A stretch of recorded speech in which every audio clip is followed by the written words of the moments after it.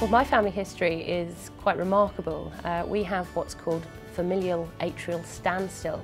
Now, from my understanding, it's incredibly rare. My brother died aged 2 before I was born. The doctors told my parents that the chances of them having another child with the same disorder is going to be next to nothing. So they had another daughter, my sister Jo, who was absolutely fine, and then they had me, and I changed all that, and I had exactly the same as my older brother. Luckily, I'm fine, and I've now been fitted with a pacemaker.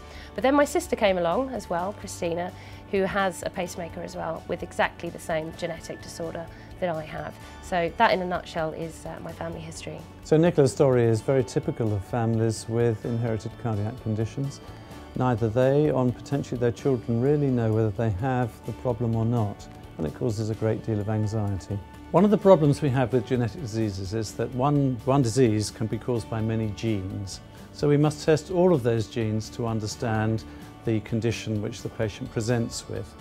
So in order to test one patient for many genes, the old way of doing it was that each gene would be tested sequentially at great cost. If you were unlucky enough to have one of the less common genes, it could take years for the result to come back, and many, many thousands of pounds.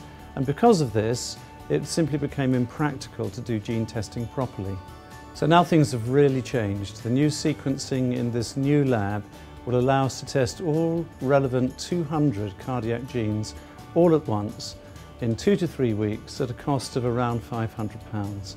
And that means vast savings in time and money, better healthcare, savings in costs for the National Health Service, and much better outcomes for patients. Another real benefit for NHS patients is equitable access, because patients from right across the country throughout the NHS can gain access to these important tests. When we first meet a patient with inherited cardiac condition, of course we need to talk to the whole family, and that includes their siblings and their children, because half of them will also have the gene that causes the same condition.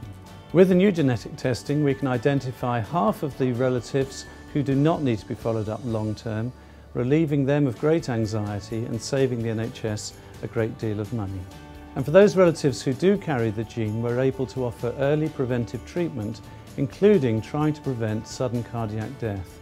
Another important point is that Professor Stuart Cook and his team have collected together a very important database on the abnormalities of genes that cause cardiac disease, and we'll be using this to make sure that our diagnoses are as accurate as they possibly can be. And of course we'll use our experience going forwards to add and augment this database. The importance of this service is that it's an excellent example of translation from basic science research into clinical practice, and it really serves as a means of demonstrating that the NHS can move forward with innovation much faster than it has done in the past. We didn't know whether I would pass on this genetic disorder to my children, but I always wanted kids, so I wasn't going to let that stop me. So that was always a big question, but always a little bit of a worry for me as well. Genetic testing for my family has meant brilliant news, because before I was never sure of whether my children would inherit this very rare genetic condition, because no one ever knew where this gene was from. But now my father, my mother, my sister, my younger sister, everyone's been tested, and the turnaround is they won't ever get what I've got, because they've now nailed the actual gene that is responsible for my condition. And that's a gene on my father's side and my mother's side, which are both incredibly rare. My children won't ever have what I have. They will inherit one of the genes, either my mother or my father, but they would never inherit both, so they'll be okay, which is brilliant. So I can now relax and everyone can have fun.